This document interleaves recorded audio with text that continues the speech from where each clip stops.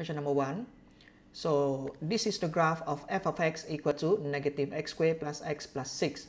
So the question asking you to sketch the graph of f of x form when the following values change. So first look at the notes that I have here. So the first part is for the quadratic functions with the a greater than 0. So this is the graph.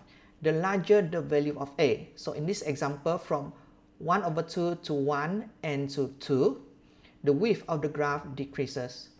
And for part B is for the quadratic functions with the a less than 0, which is negative. So this is the graph. The smaller the value of a. So in this example is from negative 1/2 to negative 1 and to negative 2, the width of the graph decreases. So for questions A1, the value of a changed from negative 1 to negative 3, which the value of a is getting smaller. Therefore, the width of the graph decreases. So this is the graph of f of x equal to negative 3x squared plus x plus 6. So both of these functions have the y-intercept equal to 6. So both of the graph will intersect the f of x here at the point 6.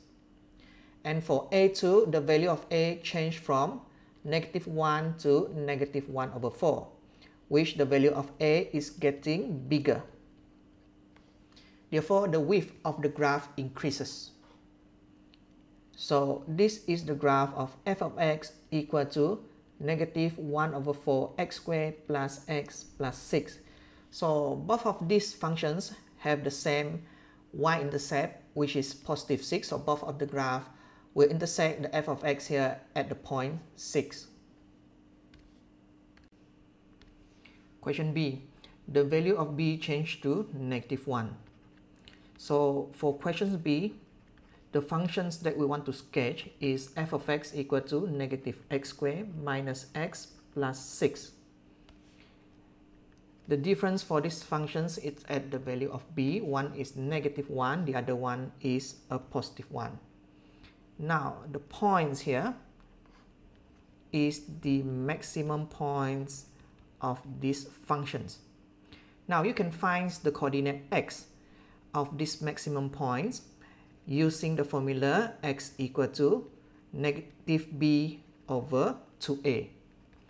So when you insert the b here, which is a positive 1, into the formula, the a is negative 1 in this case, so you're going to get a positive 1/2. Therefore, the maximum points of these functions is on the right hand side of the graph. Now, let us move back to these functions. These functions also have maximum points as the value of a is less than 0. Now, you can also find the coordinate x of these maximum points using the same formula. So here the b will be negative 1, the a is negative 1. So when you solve it, you're going to get negative 1/2.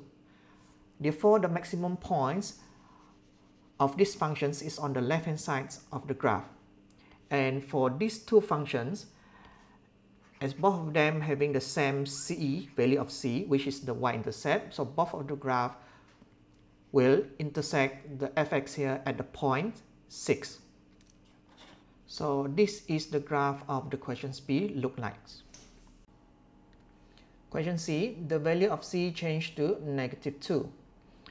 So the graph that we want to sketch for c is f of x equal to negative x squared plus x minus 2. So these two functions, the difference are at the value of c. Now, these two functions having the same value of a and b, therefore the shape of the graph is unchanged. The change in value of c only affect the position of graph, either moving vertically upwards or vertically downwards. So for this question C, the value of c changed from positive 6 to negative 2. Therefore, the graph is going to move vertically downwards. So this is the graph of question C look like. And here will be negative 2.